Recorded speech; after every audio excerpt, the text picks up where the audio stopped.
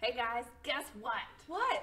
It is less than 2 weeks until Christmas. Like, are you guys ready? I am so excited. Christmas is like my favorite time of year.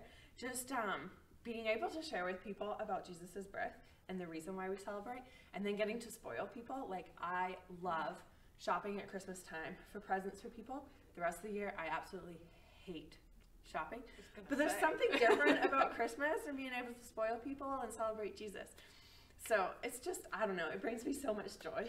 That's awesome. And I can testify she hates shopping the rest of the year.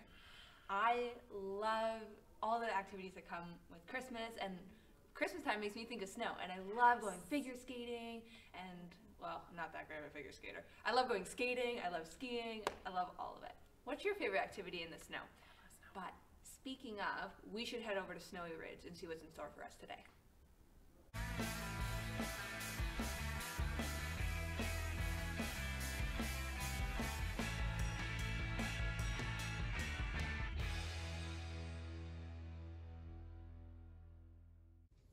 Hey everybody, thanks for hanging out with us. Today as we explore the icy trails and the snowy ridges of God's beautiful creation. My name is Chantel. And I'm Jeremy. We're going to have a blast together out here in this winter wonderland. But one thing to keep in mind are the rules of the great outdoors. Everywhere you go, you'll see plenty of opportunities to love God by being in awe of the incredible things that He's made. Yeah, and you'll have the chance to love others by respecting those around you while we're out here enjoying the cold. That's right. And speaking of being out in the cold, today we're going to find out what it looks like to survive in some extreme temperatures. Wow, I am so excited to hear more about that. Me too. But in the meantime, I have an idea. Why don't we get prepared for the winter weather by having a little contest? Let's do it.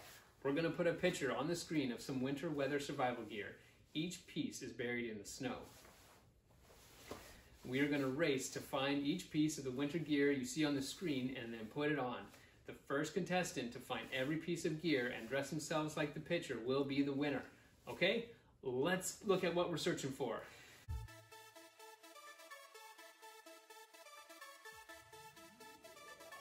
Looks like each of you will be searching the snow for earmuffs, ski goggles, a scarf, and gloves. But we actually lost some of that in the avalanche last year. We did. So we'll be looking for boots, a scarf, gloves, and a toque. Are you ready to play? Great. All right, here we go. 3, 2, 1, Go! go! Oh no! These stupid boots! I cannot get them on! It's gonna take all my time just to get these boots on. I will not be the winner at this rate. Scarf. Toque. Oh, it's down to the gloves. It's down to the gloves. 1. No! Oh, I dropped it. Done! Oh, man. Oh my goodness. Oh, that was awesome. I think we did a great job looking at the instructions and following them closely. Yes, and when you're trying to survive in the winter wild, you have to really be good at that. For sure. Spending time in the middle of God's beautiful creation is a great way to grow our friendship with Him. Out here in nature, you don't have to worry about all the distractions you might have at school or at home.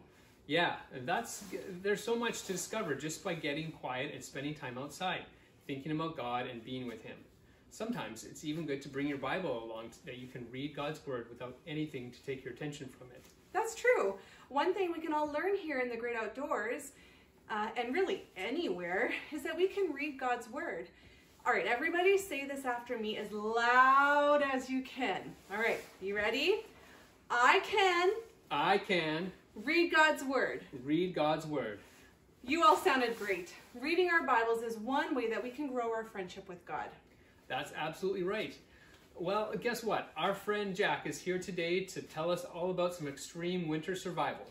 Yeah, he's got so much knowledge when it comes to surviving in the below freezing weather. Totally. Here, check it out.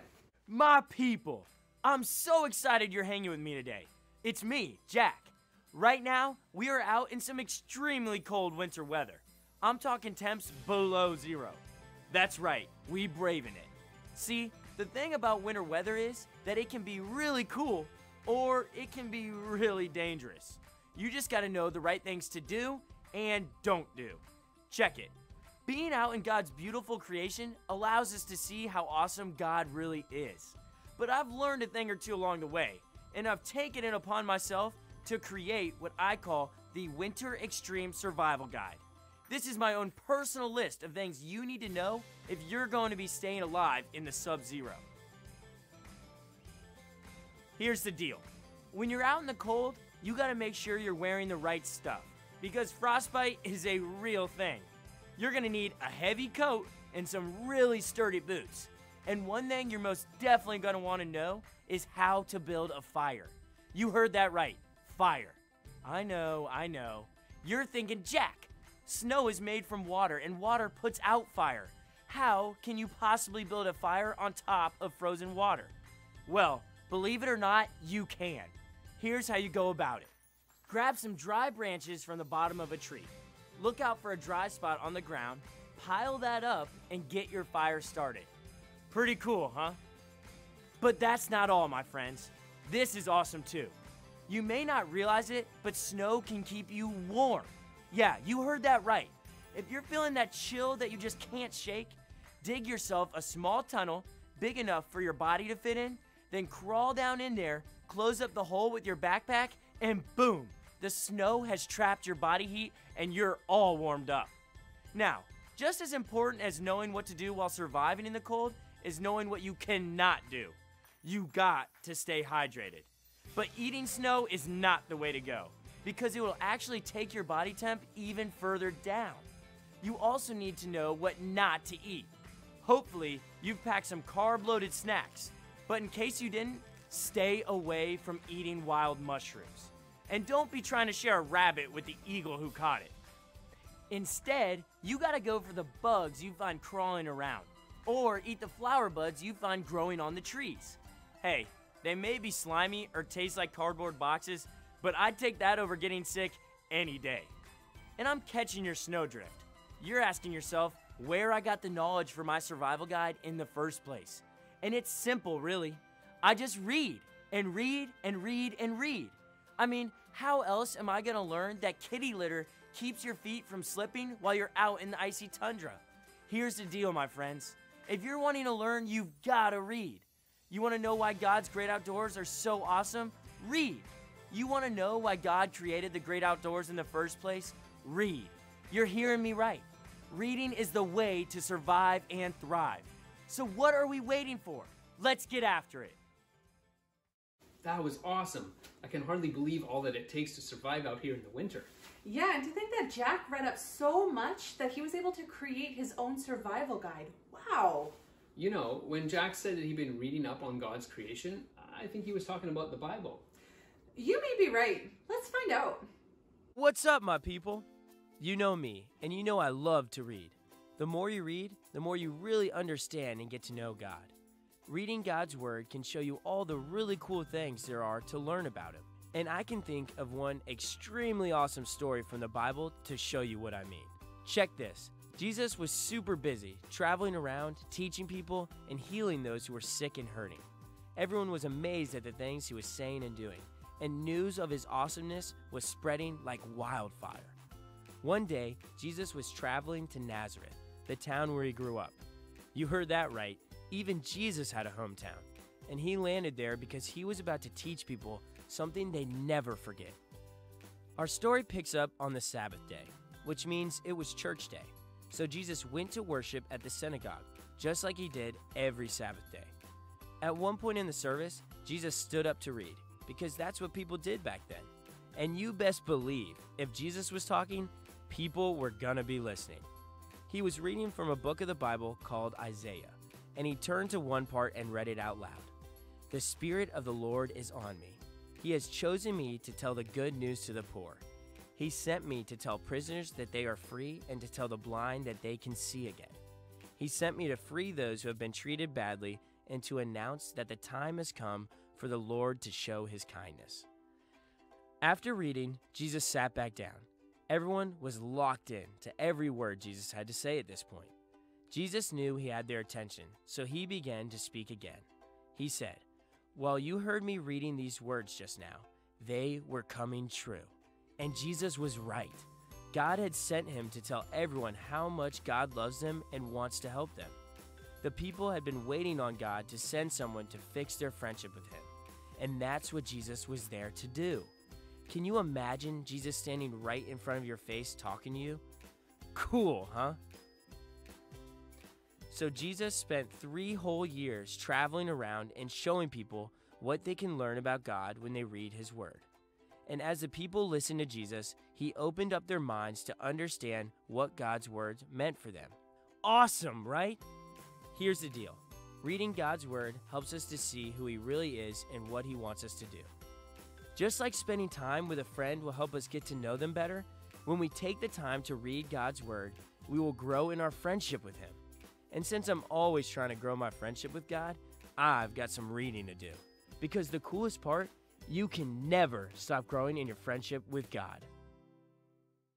Thanks, Jack. You always know how to put things into perspective so we can all understand more about who God really is and grow our friendship with him. Knowing that I can read God's word makes me want to dive into my Bible right now.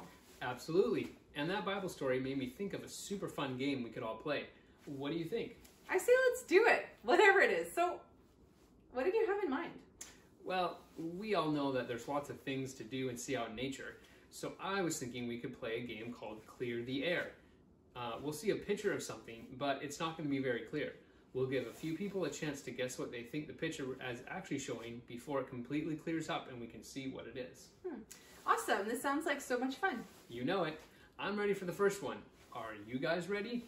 When you know what it is, tell who you're with or type it below. All right, let's see it.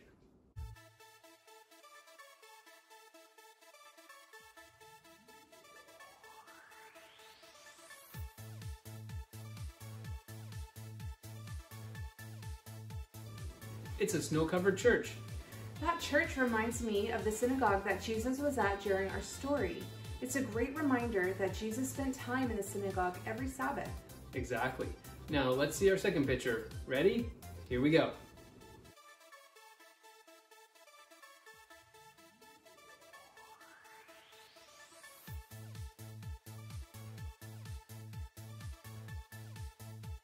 It's actually a national park sign.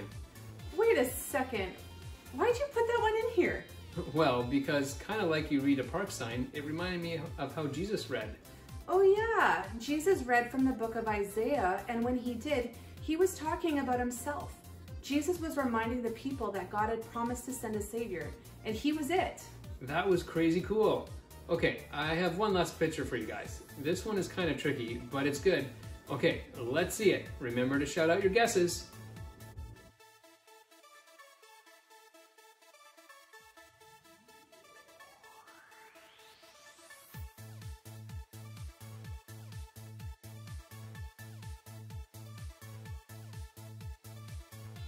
This is 2 friends playing out in the snow.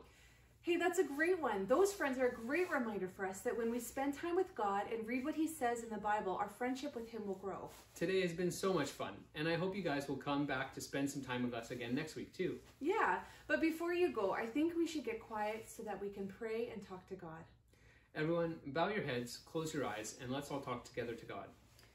Dear God, thank you for giving us your word, the Bible.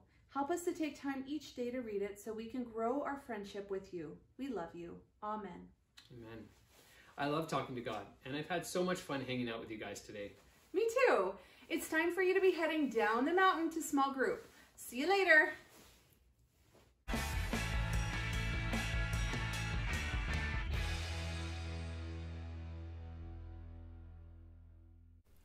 Wow, what a great reminder today was that when we spend time with God and when we read what he says in the Bible, that our friendship with him will grow. So amazing. So today we're going to sing Rescuer because when we have a friendship with God, he's going to rescue us, and that is just the most amazing gift. And then head on over to this OneDrive link to do small group time with your family. This is such a fun thing that you get to do together. And next week, if you didn't join us today, we're doing small group time on Zoom at 9 a.m. So come and join us there. We've had a blast doing it, and we would love to see you there too. But that's all we've got for today. So have an amazing week, and hopefully we'll see you soon. Bye. Bye.